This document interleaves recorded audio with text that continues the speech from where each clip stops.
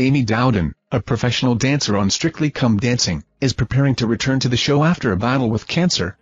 Diagnosed with grade 3 breast cancer shortly before her honeymoon, the 34-year-old bravely allowed cameras to document her journey, including a single mastectomy and 8 rounds of chemotherapy.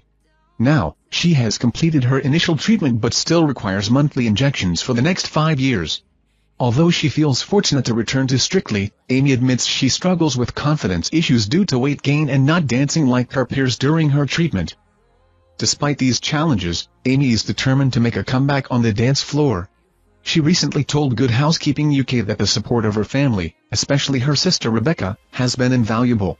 She is grateful for their encouragement as she faces the physical demands of dancing again.